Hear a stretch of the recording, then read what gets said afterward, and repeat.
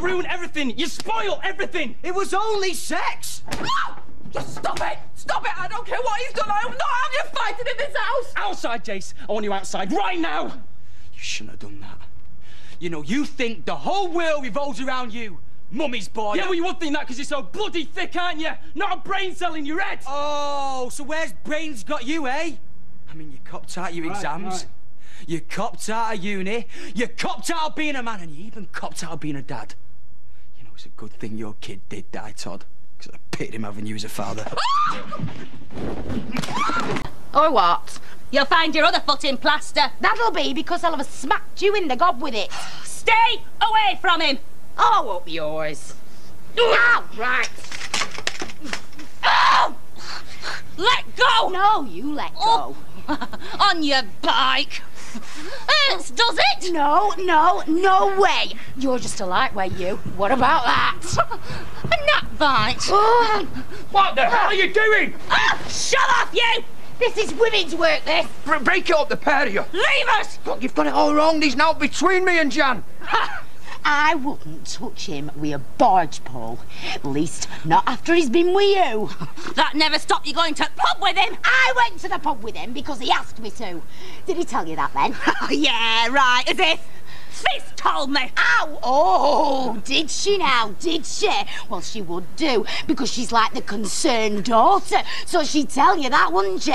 She's winding you up, love. So you seen him or what?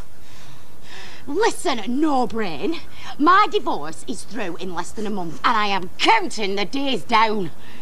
Oh. So you can have him. He's all yours. Although God only knows what he's done to deserve you. Is this true? Of course it is. Oh. So, are you going to let go then? After you, lady. You both let go together. 1, 2, 3. I said on the count of 3. Now, 1, 2, 3. Right. Now you, lady, sling your hook. Go on. Just got something in my eye.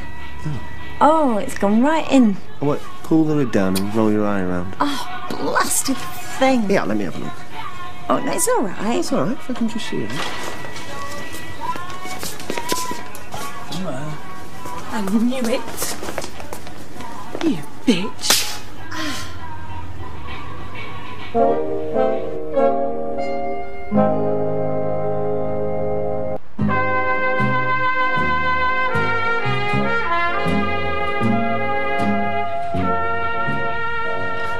We're just getting something out of Sally's eye. Oh, yeah, that's a good one. What was it? A piece of smut? He was. Oh, that's right. Play up to it. There was nothing going on.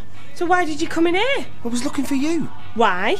Because I was just seeing if you were around. We don't normally come home at dinner time. Well, I had some stuff to pick up. Oh, and you just happened to bump into her? Yes. We were talking about Rosie. Rosie? Yeah, she's having problems at a new school and John's trying to help her. Oh, you go to this trouble with all your students, do you?